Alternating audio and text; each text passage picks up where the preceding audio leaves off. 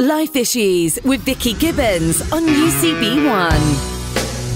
Children's fictional adventures like Peter Pan and Captain Hook, as well as Hollywood productions such as Pirates of the Caribbean, have embedded for many of us the idea a life at sea might be all adventure and treasure-seeking. But for a moment, let's cast aside the eye patches, the headscarves and the parrots to discover what a job on the high seas really entails. I'm Vicky Gibbens, and in today's Life Issues, I'm joined by Jan Webber BEM, who's the Director of Development at the Mission to Seafarers. Also here from the charity, but not based in the UK, instead Richards Bay in South Africa, Port Chaplain Mark Classen. Jan, congratulations. You were recently awarded the British Empire Medal for services to women in the international maritime sector. You were well placed to describe to us then who a modern seafarer might be.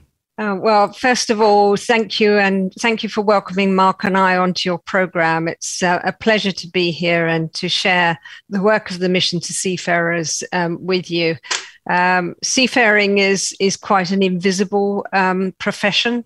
The general public don't tend to realise the role that seafarers play in their everyday lives. But to directly answer your question of what is a seafarer, is that a seafarer is just a normal person who wants to go to sea to pursue a career and to provide for his or her family. So in the past, we've had seafarers from the UK. Those have declined over the years, and more seafarers are coming from developing nations such as the Philippines. They come from India and also from China. So they just want to provide a better, certainly Filipinos want to provide a better life for their families at home. Help us understand then, Jan, when it comes to all that we receive in terms of goods and produce, how much of an impact does the maritime sector have, particularly here in the UK? It's absolutely huge because more than 90% of our goods and fuels come by sea. And as an island nation, we are very dependent upon it. I know that the haulage industry is quite visible, and you see the lines of lorries going through Dover, but that is a mere fraction of what we import. If you like me are experiencing delays at the moment for goods that you've ordered, it's because they're all coming in through the ports, and that there are log jams in the ports at the moment, which is causing one of the factors that are causing delays. Well, maybe we can explore some of those factors then, because there was already anticipation of what Brexit would bring. Add on to that the last couple of years with the pandemic. Describe exactly how those variables have been impacting when we see scenes of lorry drivers stuck queuing and wondering where our latest order that we've posted online is going to come. Yeah, this is such a big topic, and it's a bit of a dilemma as to where to start. Well, the pandemic hit seafarers really hard. If you can cast your mind back to the 2 years back, and to think that all of a sudden that flights were stopped, borders were closed, and seafarers were on their ships. A seafarer would typically spend 9 months on board a ship. And during that time, he would have opportunity to come ashore. And that's when our chaplains like Mark would go and visit them when they come ashore. But there was significant curtailment of shore leave. That continues now, is that shore leave is very limited. So the seafarers, when they came to the end of their contracts, were asked to renew their contracts. Those that did manage to get off the ships, and I made a note in preparation for this meeting, I had a vision. I saw a picture of seafarers coming ashore in Singapore, and they were going through the airport, and they were dressed in these Hamzat suits, which was just quite impactful at the beginning of the pandemic. So consequently, they've been limited in their shore leave. They've been on board ships for a long period of time, some of them as long as 22 months. And you can imagine if you run out of supplies, medication, food, hygiene products, then those you can't just pop to the corner shop to get those. And that's what our chaplains and what Mark has been doing a lot of, is providing that shopping for seafarers, but also supporting them as they spend so much time with a small crew on board a ship. Mark, we all can at least understand what lockdown has been like from our own perspective in our homes. But as Jan makes the point, many of us were still able to go out at least once a day to get essential shopping. To be stuck on a ship for that long. And Mark, maybe you can just describe the enormity of these cargo ships for anyone who perhaps hasn't been near them or upon one of these vessels. So, firstly, thank you, Vicky, again for allowing me to be part of this broadcast along with Jan. It's an absolute privilege. So, they are stuck on board the ship for months on end, and they are not allowed shore leave. Officially here in South Africa, shore leave is allowed, but there is such a long process that they opt not to, or the company would prefer not to risk their seafarers to the pandemic. Captains as well have carte blanche to decide on that. In Richards Bay, in the port of Richards Bay, we do allow vaccinations of seafarers. So that is a chance for them to come ashore, and they'll go get their vaccinations and use that opportunity to buy some takeaway like McDonald's or KFC or something, which I didn't realize that they really love and miss so much. But when we go to the ships, different types, different sizes, and we are basically, when we go and visit them on board and we speak to them and we listen to their concerns and their needs, we've realized that we basically are their voice, their hands, and their feet. Voice in terms of when there are some problems that we need to try and help with, and obviously their hands and feet. We go and buy some essentials, like just for example toothpaste and shampoo. That's essential for them. But also a lot of them require medicines, ones that don't need a prescription.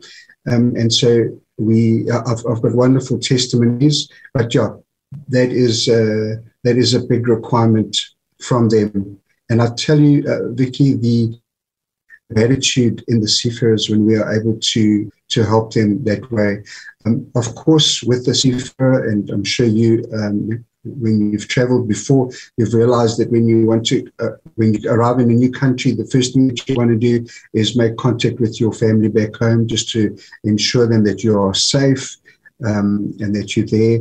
And so therefore communication, a SIM card and some airtime is key for them. Since the pandemic, however, Mission to Seafarers has been wonderful. We've embarked on this MyFi project where we give them basically a router, and they can use that to contact their families back home. This was all done out of an appreciation, not only to the funders, but also to the seafarers for their extended period of contract, like Jay mentioned, some 22 months. My brother-in-law, he's a bosun on the ship. He was on board for 18 months. So he showed me a picture of his daughter before and after, and totally different. So it was extended periods of time on board. So we were, out of appreciation, we said thank you. They went to like crew change to say thank you, and we still do it too. We still have MyFi units here in Richards Bay, the Port of Richards Bay, as well as Durban and in Port Elizabeth, also in Mombasa. So we offer these MiFi units to the crew if they don't already have SIM cards, and they're very, very grateful. Mark, you said part of your role is sometimes to help with problems that occur for the crew. Is that often between crew and their employers and some of the issues around rights that they have? So yes, Vicky, we deal quite a bit with justice and welfare issues. We are an organisation that offers pastoral care. So we won't necessarily get into the thick of it, into the legal aspect, but we do partner with certain maritime organisations like the ITF, International Transport Workers Federation, and in terms of local context, here in South Africa, we have what you call the South African Maritime Safety Association, SAMSA for short. They are normally there for the safety of the vessel, but they've for a while now they've gone deeper and further into making sure that the crew are well looked after as well. I recall quite a serious incident, just into the pandemic back in June, July, and August 2020, here in Port of Richards Bay. There was a ship with multiple problems, and so SAMSA was involved. I was there along with my colleagues to care for them pastorally. I also recall one evening till just after midnight in the pouring rain on the quayside, trying to counsel a Bulgarian third mate. So this is what we do, but we collaborate nicely with the legal authority in this regard. Jan, you said at the start of this conversation that this is an industry so often invisible, and yet last year it made the headlines because of what happened with Ever Given, that huge container ship that blocked the Suez Canal last March. What did you make of that incident at the time? That was incredible, wasn't it? And we did see the picture of that tiny digger that was trying to dig the hull of the Ever Given out of the banks of the Suez Canal. And I think that really gave us all a feeling of perspective as to how vast these ships are. And we know how tiny the crews are on board. It highlighted the vulnerability of the supply chain as well, as we saw the build-up of ships on either end of the Suez Canal, this vital piece of waterway. So I suppose it's a double-edged sword. It really did raise the profile of the seafarers on board. And it made people realize the importance of seafarers in that situation. So it certainly attracted attention from the bigger retail industry companies that had previously not been in touch with us, as they realized how precarious it was and the impact of something like that in a major waterway could have on the supply of their goods. So many ships in the initial stages actually made the decision to redirect and come round past Richards Bay and round past Cape Town and the long way, what they call the long way round Africa, South Africa. But that adds a lot of time and a lot of expense to the goods that they're transporting and causes significant delays. But the crew on board that ship, and we did help the crew on board that ship. Our regional director flew from Dubai to Egypt to help with that crew. They felt that the world was looking at them, that it was their fault, when actually not all the facts were known and what the causes were. And there were a number of factors involved with this that are reported in the press. We then supported that crew as they came through the Mediterranean and into Rotterdam and then into Felixstowe. So that's that's the beauty of the Mission to Seafarers' extensive network across the world, that we're in 200 ports and 50 countries. It does mean that we're able to support the crew not only in one port, but when they move along to subsequent ports.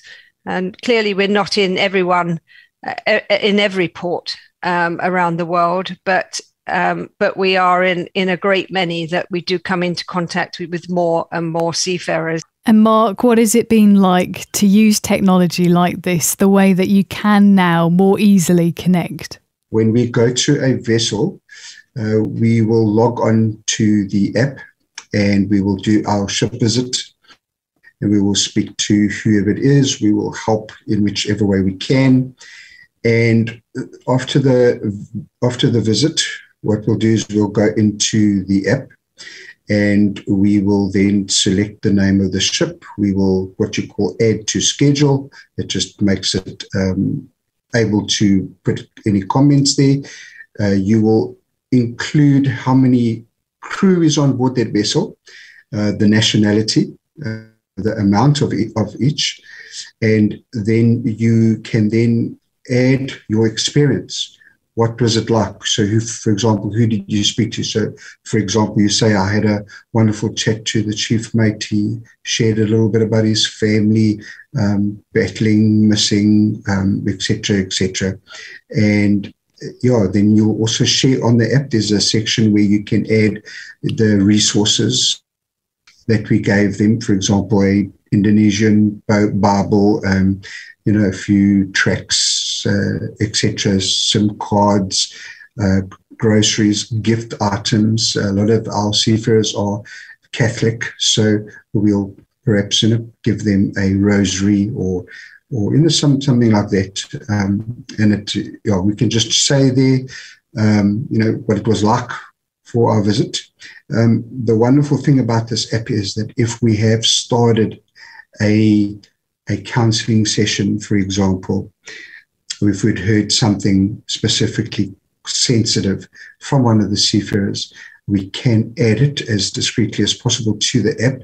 And then the chaplain in the next port, when he picks up his app and he does his prep work, and then that chaplain in that destination port will find this log that I just did in the previous port. They will see that Chaplain Mark spoke to Mr. Bosun, for example, and this was the issue. Then that chaplain can follow up, can pick up that, where the counselling was left off. And I've got, many times I've got surprised looks, like, how do you know my life? but we do it very sensitively, very discreetly, and just the immense amount of appreciation that people are caring for them. Vicky, I can't express to you the level of exploitation that happens with seafarers, by other organizations, other individuals, what have you. And then here's somebody who's called a flying angel. That's the endearing term for the Mission to Seafarers chaplains. Here's a flying angel and showing care, wanting to give something, not wanting to take something. That's incredible for them, and immense amount of appreciation. And Mark, share with us a bit more about how you have felt called to specifically be a port chaplain as well, because you've described there that for some seafarers, they do have a personal faith. For others, I imagine it's an opportunity to share more about the gospel, and particularly how relevant Jesus is, given that he called fishermen to be disciples. That's correct. So you're right, Vicky. We don't only deal with Christians. We deal with every other religion. I'm into my 10 years with the Mission to Seafarers. I've dealt with 120 different nationalities, and obviously along with those are different cultures, religions, etc., languages. So I've dealt with atheists, Muslims, Hindus, Buddhists, etc., etc. So it definitely is a wonderful platform to be able to share the gospel. It isn't always easy. I must be honest, Vicky, because especially when you arrive on a ship, and whatever other religion it is, and you gently move into it. We don't just come crashing down with the word. You gently move into it, and especially when in the group, you will not find approachable crew. They will immediately shut down and move off. But it is very possible when you're able to get one or two people aside. You ask the question. You say, I have Christian material in this specific language. Is there anybody here that would like? Because we have heard that there are, and then sometimes you'll get a yes or just a blunt no. But again, I have some wonderful testimonies of. I've had, for example, 2 Turkish crew in the chapel at the Seafarers Center asking for Holy Bibles in Turkish. I've had 6 Hindus participate in a communion service. So so it is out there. And that's wonderful. As chaplains, I must also add, Vicky, that we are all pastors, and we are there for the spiritual well-being, of course, of a seafarer, not only the emotional, the psychological, the practical help, but our role is to pastor. So when we can have that instance where we can meet them on that level, that's wonderful. So that's really, really fulfilling, that we can worship the Lord together with people from different languages, different countries, different cultures. Mark, your linguistic skills must be far more advanced than mine, dealing with more than 100 different languages like you've been sharing there. But Jan, Mark has been explaining about diversity of religions. What about diversity in terms of gender within the maritime sector? The maritime sector is very male dominated. So for seafarers, only 2% of seafarers are women. And the majority of those women serve on ferries or cruise ships, and not on tankers or bulkers or liners. It does. The industry is working hard, and certainly has done over the past few years, working hard to encourage more women to go to sea. There are significant challenges both for men and women if there are women on board a ship. But many of the highly reputable companies that operate in ship management and crewing, they really do make significant amendments so that women can feel comfortable on board a ship. So I give you an example of some things that are overlooked is the actual clothes that they wear, these like boiler suits that they wear, and the helmets and the life vests. They're not all made for a female frame. There sometimes is overlooked is the sort of sanitary provision for women, and certainly that became an issue during the pandemic when seafarers couldn't get ashore and do their shopping. And I'm sure, I don't want to make Mark blush, but I'm sure that those may have been things that were included in his shopping list on occasions.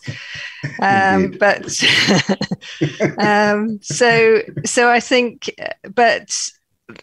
there are many career opportunities for women. I've never been to sea, but I so enjoy the industry I work in. It's so varied and so interesting that if you don't see that life at sea is something that you are called to do, there is certainly so much variety. And I love the job that I do because I work across the world, and it has impact. You learn more about your geography, more about economics, trade and the legal side of it, human rights. There are so many fascinating elements to the job. And so you're getting the job satisfaction of learning new things alongside being able to provide for this invisible and vulnerable workforce. And if you can imagine, if you arrive in a new country, if you're on your own and you arrive in a new country, and we've all done this, as you know, you don't know where to go, perhaps. But if you align that to a seafarer coming into a new country, a new port, having limited time ashore, and going back to what Mark said about exploitation, is that many ports are remote, and seafarers will need to get a taxi perhaps to go to where they want to go. And what the mission provides is all of our chaplains and ship visitors would have access to transport the seafarers where they need to go. And that also presents an ideal opportunity to talk to them. But I do hope that more women will come forward and consider a career either at sea or on shore, because there's so much opportunity, and companies are encouraging this to happen. Jan, in terms of diversifying then, what do you think are some of the barriers still? This perception of it being a masculine industry, of that need of resilience and it being quite a tough terrain to be in on the high seas. Do you think all of that imagery still acts as one of potentially many barriers to the industry for women? Well, there is no doubt that it's a tough environment to work in, and you're surrounded by a mechanized environment. It's a harsh environment, but many women are training as engineers and navigators and captains, and I think that women can see that and can see that it's a harsh environment, and for those it's perhaps not for them, but for others they want to embrace that and to follow a career at sea. With all these things, it does really start in the classroom, doesn't it? And at colleges. In the dim and distant past, when I was at school, and career choices were very limited. But if you're not aware of the industry, then you're not going to consider it as a career. So it may be that throughout life, you come into contact with someone who has been to sea, or someone working in the industry who encourages you to consider that as a career. But the shipping industry has worked really hard to encourage people into a career at sea, and certainly women into a career at sea. But it's very rewarding, I'm sure, if it's something that appeals to you. And you're speaking today, having been recognised, of course, with a British Empire Medal for services to women in the international maritime sector. Looking back on the many years that you have been a part of this sector, Mark mentioned before this idea of the ways in which seafarers are exploited. Do you think conditions have worsened, or are they about the same as when you started? Oh, that's definitely improved over the years. And Mark might well have another view from where he sits working at the front line. But from my viewpoint, it's definitely improved. And I entered the industry in 2005. And there's still, shoreside, there's still a lot of white males in their 60s. But there are a lot more women now being visible, certainly shoreside. And I've been to dinners where I was one of a handful of women amongst hundreds of men. But now the proportion has definitely changed, and more women are seeing a career in the industry. But there's still a phenomenal way to go, because of the figures speak for themselves. Only 2% of women of seafarers are women, so that the figures speak for themselves, really. Jan, what about advancements around human rights and the issue of piracy and some of the other ways in which Mission to Seafarers very much is an advocate for the realities that seafarers are facing? The human rights aspect of it is deplorable. I think, again, there have been improvements, but there's a long way to go. And our regional director in Dubai has been involved in a lot of abandonments. You may recall the ship that broke its anchor and ended up in the beach in Dubai. And there was this incongruous picture of a massive ship alongside people sitting in deck chairs on the beach drinking their gin and tonics. So I think it was a very visible reminder of the issues that seafarers face when they are abandoned, and that can happen for a variety of reasons. But they can be abandoned for years. We've had our regional director has helped seafarers who have been on rusting hulks out at sea, cooking on open fires on the deck, relying on fishing for food and the local chaplain or a passing ship to give them water. And the reason why they stay on board the ship is because they are due their wages. And if they leave the ship, then they forfeit their wages. So we work very closely with them and with the authorities to come to a resolution whereby they can be repaid what is owed them. We have seen this year the outrage of what happened to the crews with P&O ferries. Even the Archbishop of Canterbury saying the firm's actions treated human beings as commodity of no basic value or dignity. How prevalent is it? An isolated case, or how prevalent are those kind of attitudes within the industry itself? I've certainly not heard of a mass redundancy like that, and I don't know whether Mark has in his years. So I think that it is certainly an unusual case, and certainly for 800 crew to be treated like that in that way, and to be where they are within a UK port. They're very visible to us, of course, that this is happening. Mark, what did you think when you heard about what had happened and in the manner of the way that the crew were treated? Yeah, Vicky, it's a very, very sad thing. But I've dealt with so many harsh cases, with seafarers. I deal with them locally, and seafarers that contact me from abroad. A lot of companies are very kind, very accommodating, very understanding, and appreciate their crews.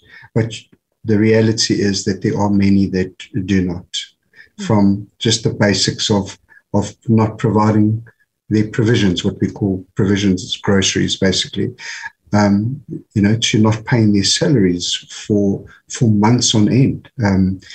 I had a few years ago an abandoned vessel here where the ship hobbled in. It wasn't in a good state seaworthy was, but the crew had not been paid for 6 months. The chief cook showed me his freezer. There was rotting fish and old vegetables, nothing else. So unfortunately, it does happen. But that's why the mission to seafarers is here, to make sure that we are there to care for seafarers, especially when they land up in that situation, again, where others will not really do anything without sort of getting paid for it. We'll go in there and we'll care for them. With that specific example I mentioned, there were 15 Ukrainian crew. I rallied the support of the community. They gave us one specific big supermarket franchise here gave a donation of 10,000 rands worth of groceries. And we got some of the community members to also offer groceries, airtime. So the reality is, Vicky, that it does happen, not to that scale, or what just varies just happen now there, but it does happen. It does happen. Mark, I know you shared quite a bit about the way in which you respond to the physical needs of seafarers, but what of their welfare when it comes to a mental health perspective, remembering the isolation that they endure for so many months? Yes, that's very important to note, Vicky. We go on board not to expect any sad news, but not to be surprised when we do. Especially during at the heart of the pandemic, when they were not allowed to go home after how many months, more than a year on board, when there was no crew change, no vaccinations allowed, things were very, very tough. And one of the platforms that the Mission to Seafarers and ECMA, International Christian Maritime Association, came up with is an online platform called Chat to a Chaplain.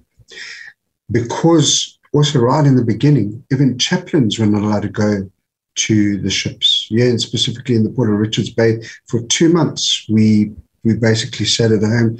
But that's when we started what we phrase digital chaplaincy, is that we still connect with the seafarer, but through social media. And that was wonderfully accepted, by the way, by seafarers, to know that there are still people out there caring for them, caring for their well-being, their mental state, to reach out to them. The Chat to a Chaplain platform I was speaking about, it does the same.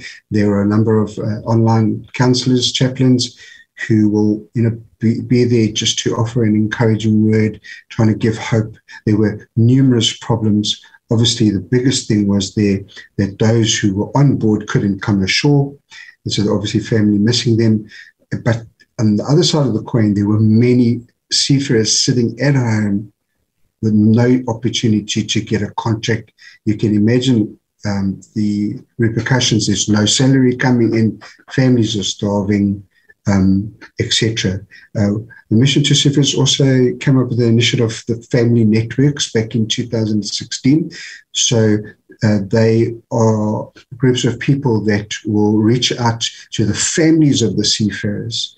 Because we realized back then, by the way, Vicky, that we're not only dealing with the seafarer, we're dealing with a person who has a family, who is, for example, a wife or the son.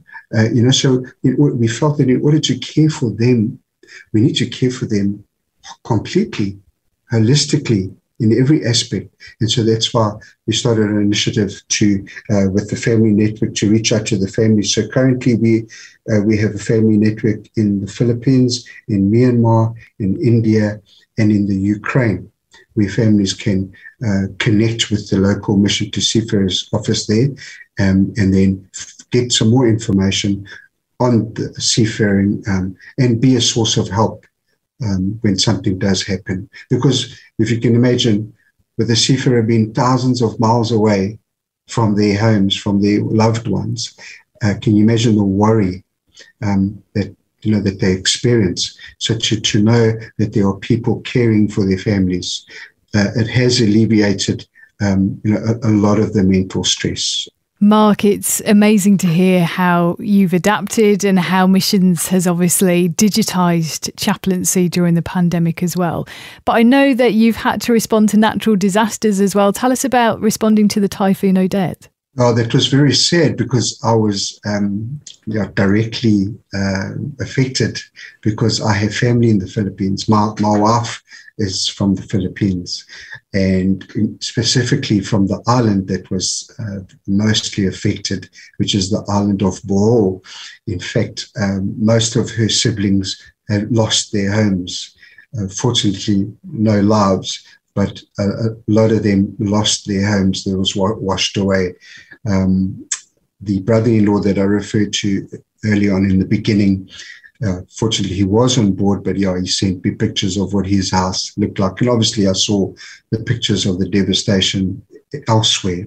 But in terms of how we reached out, so we received many seafarers, sadness and everything when we went on board. And so what we did for those especially deeply affected, we offered them either that free MiFi unit that I spoke about, or others we offered a free SIM card and some airtime just to be able to connect. Unfortunately, communication wasn't up for a long time. I stand corrected, but I think the communication only came up about 2 weeks, 3 weeks after that. But yeah, so they did, get information, through other sources. But that was one way that we thought we could help. We did something similar back in 2013 when Typhoon Yolanda hit as well.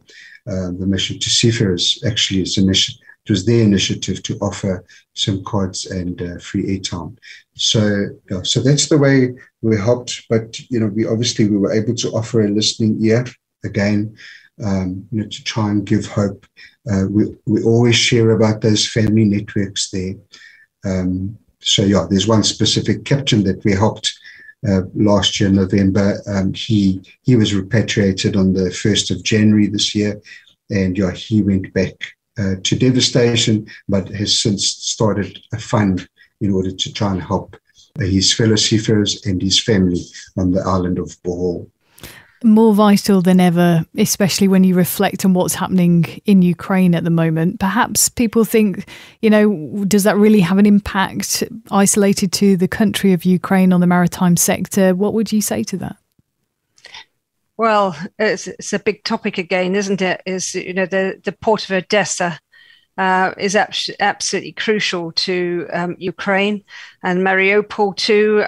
Aren't they brave people? All holding out for so long in such annihilation. It is so dreadful that civilians are being targeted in this way.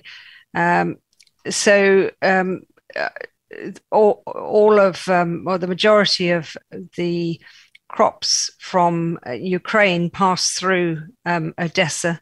It's an absolutely critical port for the economic welfare of Ukraine, and the Russians know that, so that's on their target list. But we have been helping the crews of the ships that have been in the Black Sea. Several of them have called into Turkey, and we have a chaplain in Turkey who has been offering assistance. We've also been approached by companies who are bringing their seafarers and their seafaring families out of Ukraine into Moldova, Romania, Poland, and Bulgaria. So we're working with a particular company that is bringing the seafarers into Bulgaria. So we'll assess the need and support them as much as we can.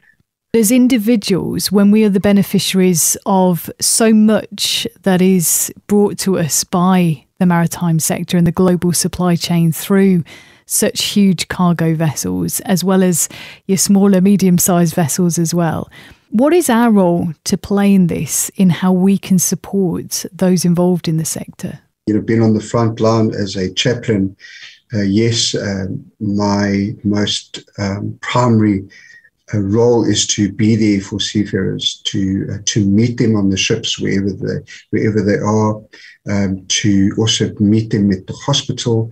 Because that's something that that a lot of people don't know. We're not only ship visitors. Wherever we find a seafarer, whether it's a hospital, whether it's a quarantine facility, even in prison, we have to be there for them. If we say we're caring for seafarers, then we need to be where they are.